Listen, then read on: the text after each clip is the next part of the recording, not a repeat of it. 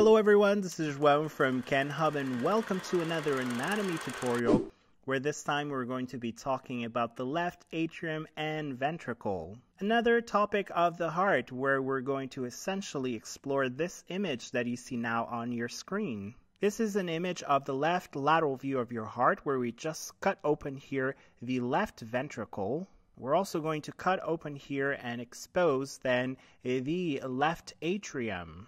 And then cover all these structures, all the important structures that are related to the left atrium and ventricle. Let's start off with the very first structure here highlighted in green, which is the left atrium.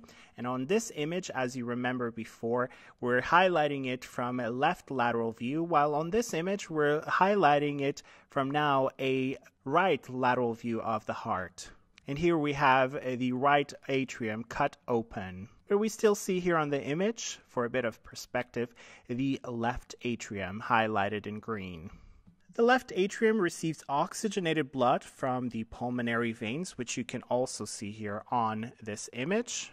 Then pumps it into the left ventricle via the mitral valve, which you also see here on the image, and we're going to be talking about it later on this tutorial. There are a few roles that I would like to add here on this tutorial associated to the left atrium. The atria in general of the heart, atria meaning plural of atrium, will be facilitating circulation primarily by allowing uninterrupted venous flow to the heart, preventing then inertia of interrupted venous flow that would otherwise occur at each ventricular systole.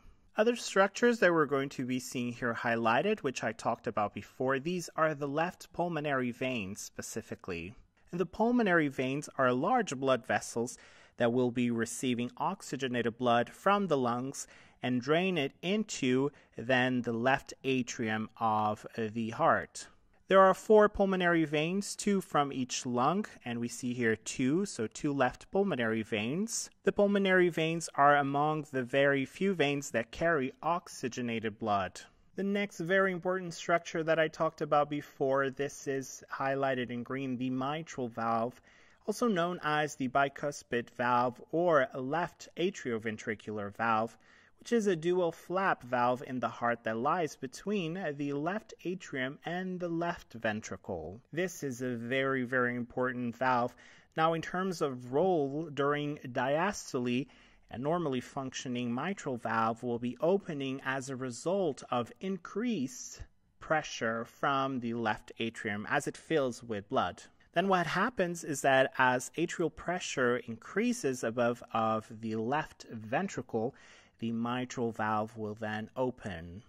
This video is not over yet. Continue watching now the full video at kenhub.com. We have lots more videos like this one available to our premium members on our website, not to mention all the fun quizzes, related articles, and atlas sections. So click on the button in the middle to watch the full-length video and master anatomy.